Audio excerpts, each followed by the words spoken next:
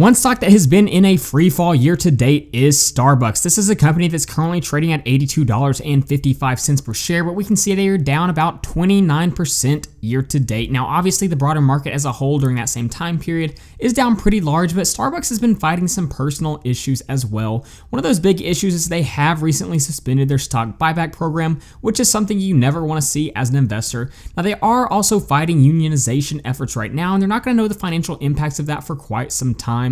And then also we have something to consider, which is they are reportedly considering selling out of their UK businesses, which is never something you want to see as well. But because of all this, Starbucks is trading at a lower price, which may potentially provide a value opportunity if you're a value or dividend investor. As we can see, they're trading as high as about $116 per share earlier this year, but again, currently at $82.55. So in this video, we're going to be jumping into my stock valuation spreadsheet to see if we can find the intrinsic value of Starbucks. And on this spreadsheet, we have 4 different valuation models. We have Graham's valuation, a discounted cash flow model, we have a multiples valuation, and then we have a dividend discount model, and all 4 of these valuations will roll into our output tab. So let's go ahead and jump over to our stock screener. If you'd like to be able to download this spreadsheet, then you can head over to my Patreon page at the link in the description. But what we're gonna do is we're gonna go ahead and come up here and plug in Starbucks' stock ticker and hit enter.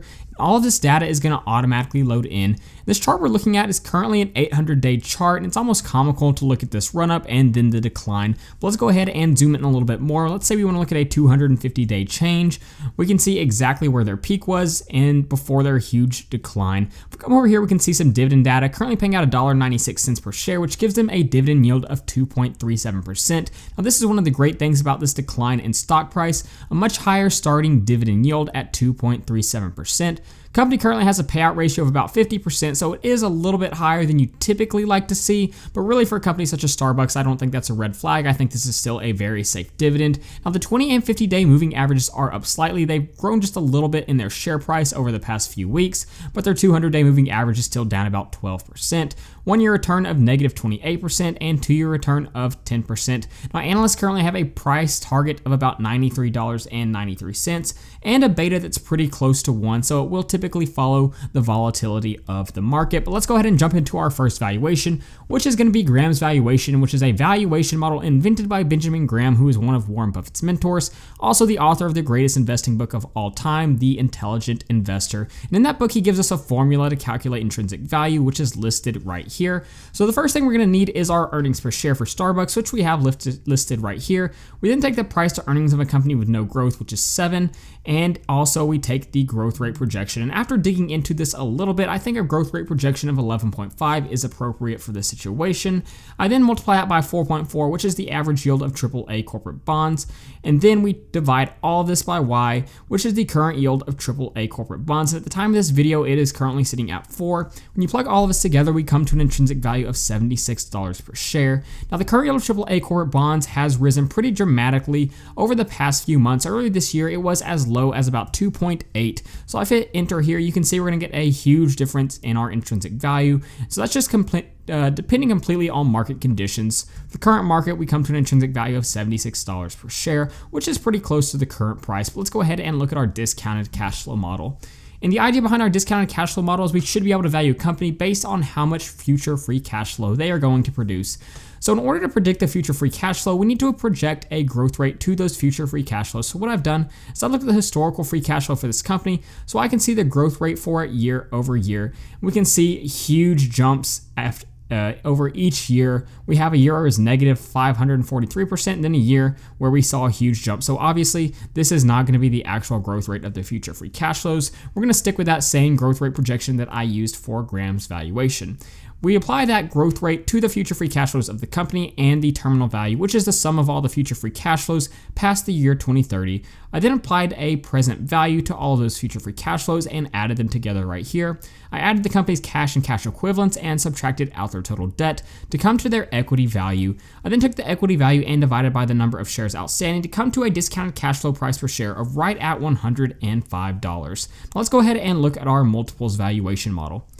And the idea behind the multiples valuation model is using a multiple like price to earnings. We should be able to value a company like Starbucks by seeing how the market is valuing companies that are similar in structure to it. So we're looking at companies like McDonald's, Yum Brands, and Domino's Pizza. we're taking their stock price and dividing by the earnings per share to find their price to earnings multiple. Once we have the price to earnings multiples, we're going to take the average of those price to earnings multiple and multiply it by the earnings per share of Starbucks to come to an intrinsic value of $101 per share. So as we can see, this company appears to be undervalued based on our multiples valuation. We can see companies that are similar to Starbucks have an average price to earnings of 26.7. If we jump back over to our stock screener, we will scroll down just a little bit and we can see Starbucks is currently trading at price to earnings of 22.1. So it makes sense. Apparently they're a little bit undervalued based on that valuation. But let's go ahead and look at our last valuation model, which is our dividend discount model.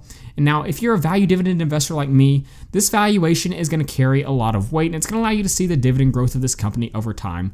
So the goal of this valuation is you should be able to value a company based on how much they pay out in dividends and how much that dividend is increasing. So what I've done is I plug in the quarterly dividend payouts over the past 5 years for Starbucks so I can see how much they pay out yearly. This allows me to see a year-over-year dividend growth rate. So we can see we had a huge year at 20% dividend growth. That's absolutely phenomenal. A year where it was about 14%. Now it's dropped off just a little bit over the past few years, but it's still extremely good. So we've seen an average growth rate of about 13.13% over the past few years. Now moving forward, I am applying a growth rate of 6.5% because we are projecting this very far into the future, but also with the short-term economic headwinds, I think it will be slightly lower moving forward as we can see with this trend right here. So I'm applying a growth rate of about 6.5%. After applying a discount rate of 8.5%, we come to a dividend discount model price per share of $104.37. But let's go ahead and jump over to our output tab, and here on our output tab, we can see all 4 of our valuations: grams at 76, multiples at 101, discounted cash flow at 104, and dividend discount model at 104 as well. So we can see we have 3 valuation models that are really close to that 101 to 104 range, and then we have grams valuation, which is about $76. And again, a lot of that is due to the current market conditions with the current yield of AAA corporate bonds. But if we jump back over to our output tab, we can see if we average all 4 of these valuations together, we come to an intrinsic value of $96.68, and the current price of this company is $82.55. But as a value dividend investor, we do always want to apply a margin of safety. So let's say we wanted to be really safe and apply a 30% margin of safety. We can see based off of this, our acceptable buy price for this company is about $67 per share.